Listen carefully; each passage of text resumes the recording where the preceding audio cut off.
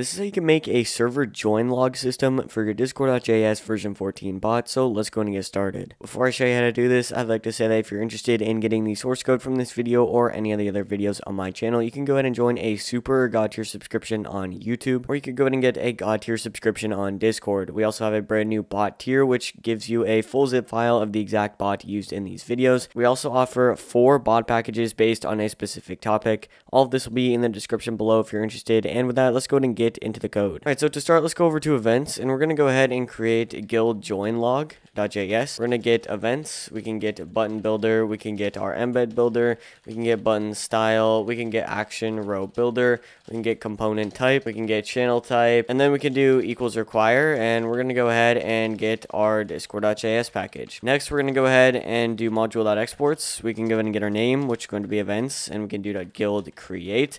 We're going to add a comma, we're going to do async executes, we're going to execute our guild and our client. Then we can go ahead and open this up. We're going to start off by saying if no guild, then we're just going to go ahead and return, because obviously if there's no guild, then there was an error, so we're just going to do nothing. Then we're going to do const send channel, and we can do equals await client.channels.fetch, and we're going to go ahead and fetch the channel that we want to send it in. I would recommend going over to a Discord server that is like a bot testing server, maybe a private server for you and your developers, and choose a channel that you want to send it in, copy that ID, go back over to your code, and then go ahead and paste it. But this should be a private channel only for the developers. Next, we can go ahead and get all of our variables. So we're going to do const name equals guild.name. We can do const ID equals guild.id. We're going to go ahead and do const owner equals awaits, and we can do guild.members.fetch, and we can go ahead and get our guild.owner ID. Then we're going to do const member counts equals await guild.members.cache.size.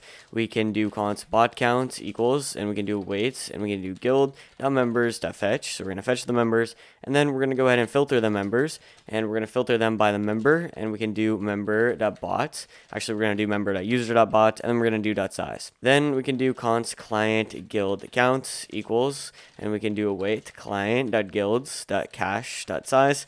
And finally, we can do const join time equals. I'm going to open this up, and we can do an arrow, we can do T, and we can do a colon, and we can go ahead and do math.floor, and we can do date.now, and then we're going to do divided by 1000.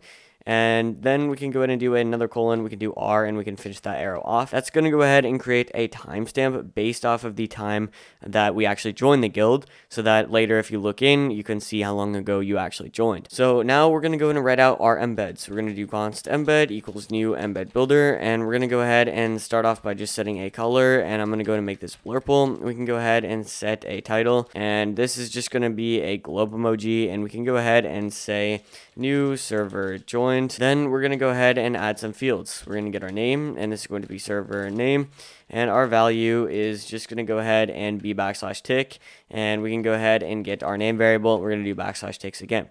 So we're going to add a bunch of fields, so we can just copy this, and we're going to go ahead and paste it. This is going to be server ID, and this can be our ID variable. We're going to go ahead and paste it again. This is going to be server owner, and within this, we're going to get our owner, and then we're actually going to go ahead and do user, and then we do .username. So we're going to get the username. We can come outside of that. We're going to open up parentheses, and we can go ahead and get our owner.id. Then we're going to go ahead and get our member count. So we're going to say server member counts, and all we have to do is pass in our member count variable. Next, we're going to go ahead and get our bot count. So we can go ahead and say server bot counts. And again, we're just going to go ahead and pass in our bot count variable. We're going to go ahead and get our server join time. And we could go ahead and say join time, or we could say timestamp. So I'm just going to say join timestamp. And within this, we're going to go ahead and get our join time. And we're actually going to have to remove the \ticks because we can't have it within that if you want this to work. So finally, we're going to go ahead and set a description. And we can just go ahead and say this.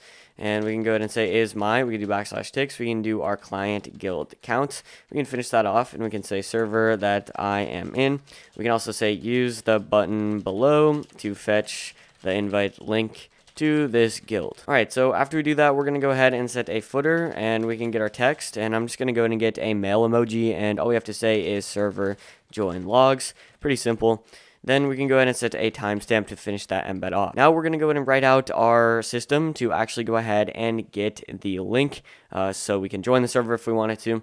So we're going to do const button equals new button builder, and we're going to go ahead and set a custom ID. This can be fetch invite for join, we're going to go ahead and set a label, and I'm just going to go ahead and get an emoji, so we can do the mail emoji, and we can go ahead and say fetch invite. Finally, we're going to go ahead and set a style, and that is going to be our button style.danger. Now we're going to go ahead and do const row equals new action row builder, and we're going to add our components, and this is going to be our button component because we've already made the button. We're just adding it to the row. The reason we're doing this is because later in the collector, we're going to go ahead and set the button to disabled, and it has to be a separate variable for that to work. So now we can do const message equals await send channel, and we can do .send. We're going to get our embeds, and we can get our embed, and we're also going to go ahead and get our components, and that is going to be our row component, not the button component. And then we're going to go ahead and just catch an error. Just in case something goes wrong, we can just do nothing. Now we're going to do var time, and this is going to be 300,000 milliseconds, which is going to be 5 minutes. So now we're going to go ahead and do const collector equals awaits message.create message component collector, and we can open this up. We're going to get our component type and get our component type.button, and then we're also going to go ahead and pass in our time variable just like that. All right, so after we do that, we can go ahead and turn this on. So we can do collector.on. We're going to go ahead and collect, and we can do async I, and then we can open this up. We're going to start off by saying if, and we can do i.custom ID is equal to our fetch, and we can do invite for join. So that's going to be the custom ID of the button we created above. Make sure you get that exact custom ID you used, otherwise this won't work. We're going to go ahead and do var channel, and then we can go ahead and say const channels equals await guild.channels.cache.filter. We're going to filter our C, and we can do c.type, and we're going to check to see if that type is equal to our channel type.guild text. Now, if it is, we're going to handle that. So to do that, we can say for, and we're going to do const c of, and we can do channel, and we can say .values. So we're going to do our channel.values, and then we can open this up. So we're going to say channel, and we're going to go ahead and do equals c, and then we're going to go ahead and break after we set that. So essentially what we're doing here is we're checking our values, and if we have a channel that is a guild text channel, then we're going to go ahead and set the channel variable to that, and we're going to go ahead and break out of the loop. So the first channel that we find within the server that meets these requirements here is going to be set to our channel variable, and then we're just going to go ahead and break. So once we have our channel to create the invite from, we're going to say if no channel, and we could go ahead and do return awaits, and we can do i.reply, and we can say contents. Now we're going to go ahead and get our caution emoji, and we can just go ahead and say I could not find a channel in this guild to create an invite with, just like that. And we're also going to go ahead and set ephemeral to true. Now, this happening is pretty unlikely because chances are what's going to happen is there's going to be a guild text channel in the server. But for some reason, if there's not, we're just going to go and return. You could remove this parameter if you want to, but the problem with that is it's going to find any channel. So if the first channel it finds is a voice channel, then it's going to create a voice channel, and that's kind of annoying. So let's just keep it as guild text. Then we're going to do const invite equals await channel that create invite, and we're also going to go ahead and catch an error. For some reason, if this doesn't work, it's helpful to have that error catch. Then we can say await i.reply, and we're going to get our contents. And I'm just going to go ahead and get an arrow emoji this time. And we can go ahead and say, here's the invites to. And we can go ahead and say guild, or I guess we can just say name. And then we can go ahead and get our HTTPS. We can go ahead and get discord.gg/, and we can do our invite.code. We're also going to go ahead and set ephemeral to true on this reply as well, because we want to keep that consistent throughout all of our replies. Now that we're done with this collector, we can actually go ahead and get out of it, and we're going to go ahead and end the collector. So we can do collector.on, we can do end, and we can go ahead and open up an unnamed function.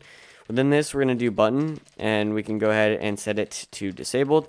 We're also going to go ahead and set our embed.setFooter. So we're going to set the footer, we can do text, and we're going to get the exact same footer that we got above. So it's going to be join logs, or I think we did server join logs. And then we can do a dash, and we can go ahead and say the invite fetch has expired. So we're going to just notify the embed that you can no longer use the button, and we're going to do await msg.edit, and we can get our embeds, we're going to get our embed, and we can also get our components, which is going to be our row component, just like that. All right, so with that, we are actually done with this entire system. So let's go ahead and save these files, restart the bot, and test this out. All right, so over in the Discord server, let's go ahead and join a different server within my bot. So I'm going to go ahead and authorize it and just go ahead and join a different server. Now, as you can see, as soon as I join that server, it's going to go ahead and give me a new server join message. It's going to say this is my 6th server that I'm in, and it's going to go ahead and give me all of my information: the server name, the server ID, the server owner, the member count, and the server bot count. Now, the one thing that I did do that I would encourage you to do as well is in the server bot count area, just add a 1 to the bot count variable. And the reason for that is because in the bot count, it's not actually counting the bot itself that just joined. So if you add 1, you're including the bot that just joined the server. That is why this number is updated for me and maybe not updated for you. So that's why I would go ahead and add 1 to your bot count. The other thing that you're going to see is a timestamp that shows when I joined the server. So that's important to note. So let's just go ahead and try to join one more time so we can go ahead and test out the invite.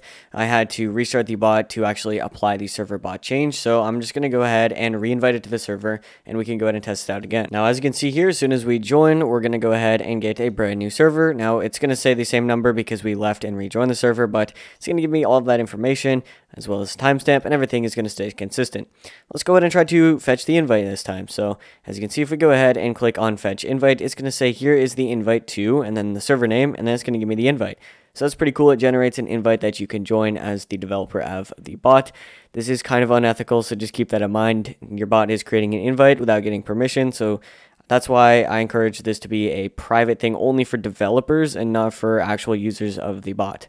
So now let's go ahead and wait about 5 minutes for the button to actually expire, and it's going to go ahead and gray out, just so that if the bot were to go ahead and crash, then the button is already grayed out. So if somebody were to click it, we're not going to get an error. It's just kind of a preventative measure to make sure that you don't error your bot or make it look bad or anything like that. So let's just go ahead and wait for the timestamp to change to 5 minutes, and then we will have a grayed out button. All right, and as you can see now, 5 minutes later, or 7 minutes for me because I waited a little bit longer, the button is going to go ahead and gray out. So the whole embed is actually going to be edited, and it's going to go ahead and say the invite fetch has expired, and then we're no longer able to click on that button. So I have an example up here. The reason why we're doing this, like described before, is if we go ahead and click on this example, nothing's going to happen because the bot crashed and I restarted it before it could gray out. So the whole point of this is, like, technically the idea is the bot's not going to crash within the 5 minutes that the button is still active. So once it's grayed out, then no longer can this interaction fail to actually happen. So as you can make an advanced guild join logging system for your Discord.js version 14 bot. If you do need any help with this, go ahead and join the server in the description below and use our help channels here, and we'll be happy to help you out. And you might as well just join anyways because this is a pretty good coding community. And with that, I will see you guys in the next video.